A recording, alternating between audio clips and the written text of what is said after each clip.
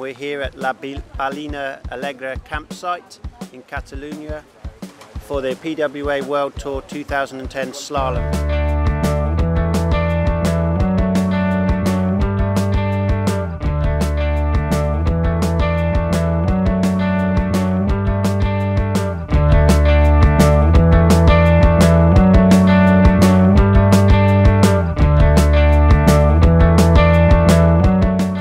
So the guys are all fighting for the big prize purse of 50,000 now. The prize money's gone up.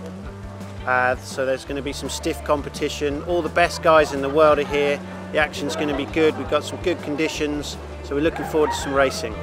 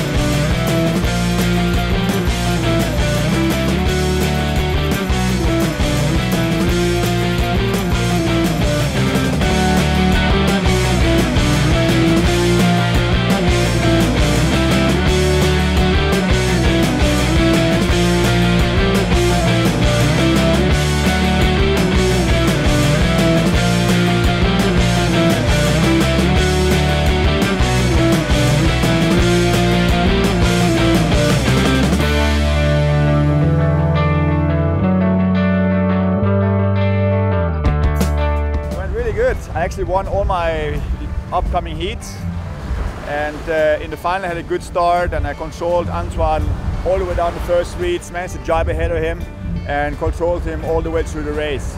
The wind was pretty good, with around 18 to 20 knots, which is good for me, and I'm pretty happy about winning the first one of this new event here in Costa Brava, and there's going to be plenty more to come.